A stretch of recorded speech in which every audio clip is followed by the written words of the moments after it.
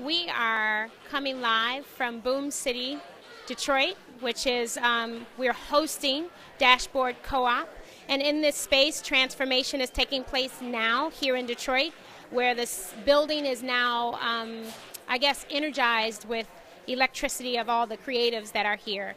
We have people who are transported here from San Francisco, from Atlanta, from New York, and also home folks from Detroit. So what we're doing is we're energizing this building with our artwork, our creativity, and we are using the art form of installation, where we change the space with the things that were in the building and some things that we have brought in. So we've, I guess, transformed the space into a live space with the artwork.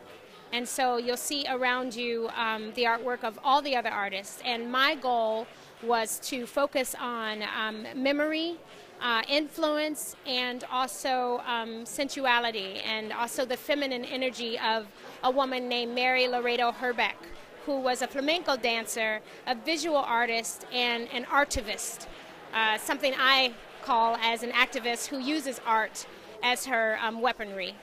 And so her influence is still here, and I wanted folks to remember her. She died 5 years ago, but she's still here, very much so, and I wanted to honor her.